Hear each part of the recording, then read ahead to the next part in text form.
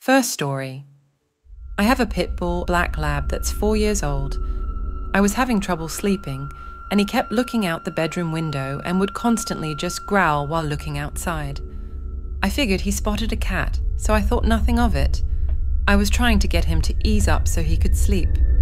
Maybe 10 minutes later, I got irritated with said cat, put on shoes, and started heading to the front door. He got up so fast and got to the front door before me. He started growling at the door, and this seemed weird to me at the moment since he usually goes straight to the living room for a better view. So, instead of opening the door, I peeked out the window and saw two men, in all black, both with backpacks, one looking at the cars, and the other appeared to be scanning the front yard. It's like he knew shit was about to hit the fan when he saw me peeking, and he let out the most aggressive barks I've heard from him after he pushed me out of the way. I love my Spooky, and I will always be grateful my soccer buddy is apparently a really good guard dog.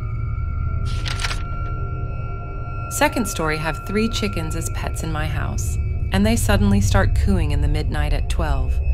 When I wake up to shut them, I see our neighbors were fighting. They fight because he wants to marry off his 18-year-old daughter to a rich guy, but she refuses to marry because she wants to study more.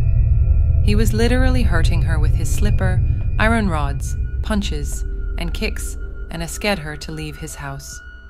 Then I told my parents about this, and they go to their house to talk.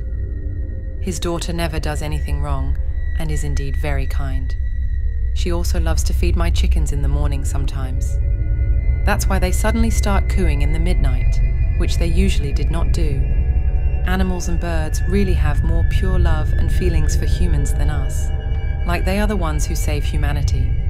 I literally owe my life to nearly any animal I've ever been around for different reasons.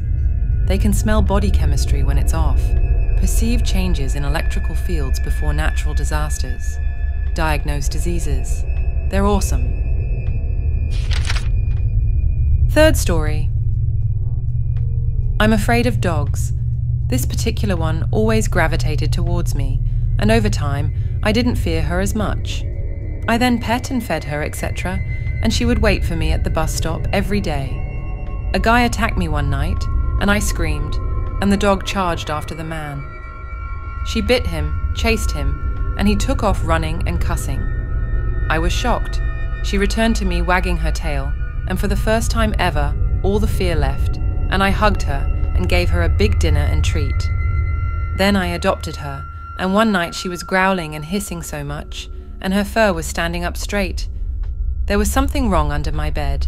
I was wondering and trying to take a look, but my dog wouldn't let me get close to my bed. Then I heard a hiss sound. Then I got my flashlight, and there, under my bed, a big python was there. Immediately I shouted and called my father. I was saved.